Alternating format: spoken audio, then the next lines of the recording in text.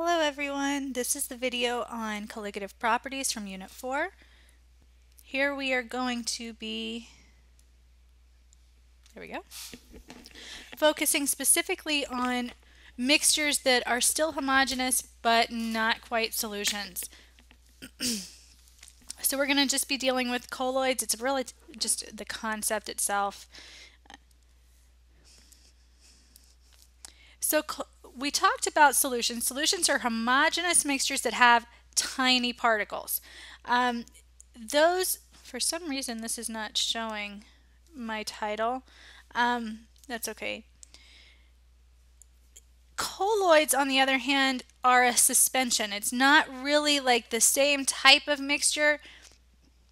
These are suspended rather than totally dissolved and mixed. They still do not settle. We say that, but really they will eventually. A solution will never ever settle. A colloid will settle eventually, but they won't settle anytime soon. These are created by an emulsion of two things that really aren't supposed to be mixable.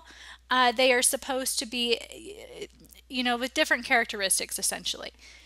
Now, because they are not really truly miscible, there's a scattering of light there. There's a Tyndall effect where you can't see through these. These are not going to be clear. They're going to be cloudy solutions.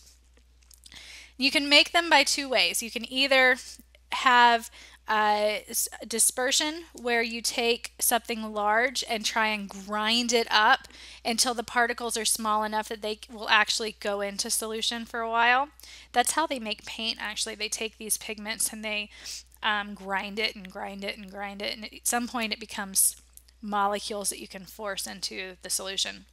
The other is condensation, where you have small particles gradually grow larger until you end up getting a cloudy appearance, something like clouds. It's how clouds form. Come on, there we go. Now you have hydrophilic colloids. These are things that are both going to have either a polar or a hydrogen bonding site. These are water loving things. You're going to have a lot of hydrophilic interactions there. Now these can be reversible or irreversible. Now what I mean by that is they can be forced into a colloid and never change. Something like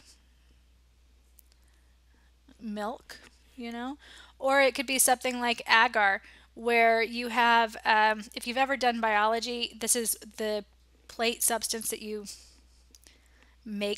grow bacteria and things on.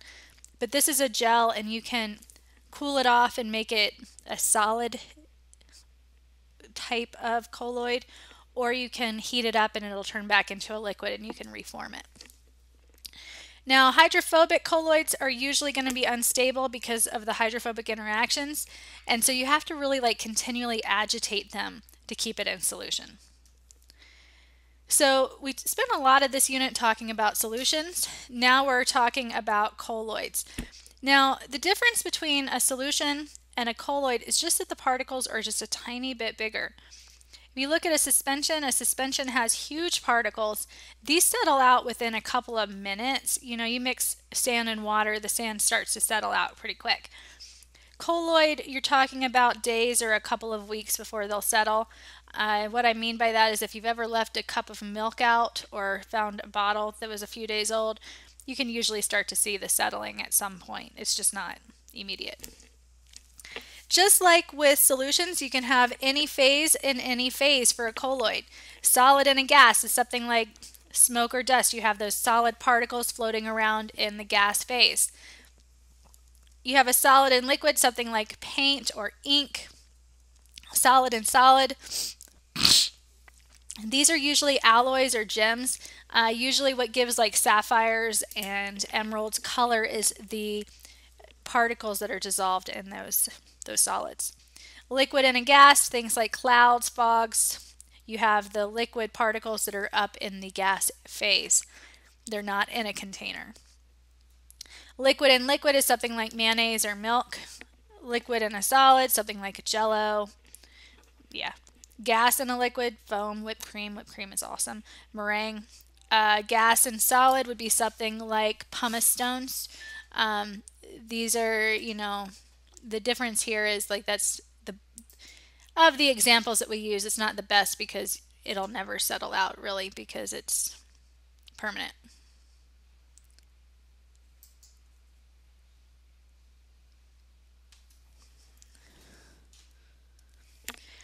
So colloids are also going to be kind of unstable because of those medium-sized particles. They don't really want to stay in solution.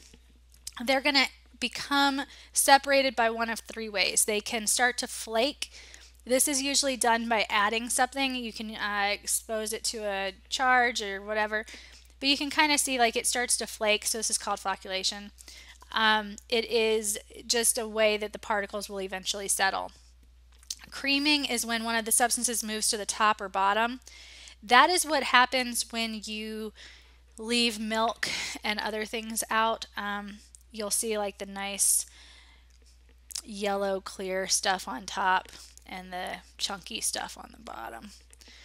Coalescence is when you have small droplets bump into each other and get progressively larger. I had a really hard time finding an image of that was Creative Commons licensed, but now the big thing here, guys, is when you have solutions and colloids, one of the best things to do is you can really get interactions between things that don't want to do it. So if you have soap has got this really long hydrocarbon chain. These are the two most active ingredients in your soaps, your detergents. If you go look, sodium lauryl sulfate is in most detergents. Sodium stearate is in most soap. It kind of stinks as my sister is allergic to that, so haha. It takes forever to find detergent for her. But anyway, long hydrocarbon chain, polar head where you've got an ionic charge that'll interact with water. And so what'll happen is you use soap or detergent, the hydrocarbon hydrophobic ends will interact with one another and the dirt will aggregate in the center while the hydrophilic and polar heads will interact with water and it just kind of washes away as a bubble. Okay. So applications of solutions and colloids are pretty widespread actually. So you can destroy a colloid. We've said that they're unstable. They will separate by flocculation, creaming, or coalescence. You can force the issue by either heating them, applying a voltage, adding a salt. You can speed up the process that way. So far this unit we talked about solutions or homogeneous mixtures that form between solute and solvent substances when the interactions between the two favor their mixing. Concentrations of solutes can be calculated using a lot of different units and they're all important, so you need to make sure you can do that.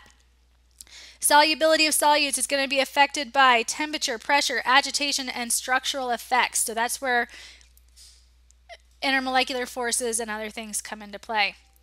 The number of particles dissolved is what affects colligative properties the most. It's not the identity. You need to be able to do calculations with vapor pressure, freezing point depression, boiling point elevation, osmotic pressure, those things. And then colloids are homogeneous mixtures that scatter light. They are still homogeneous, but they're also unstable due to solute size. So that is it for Unit 4.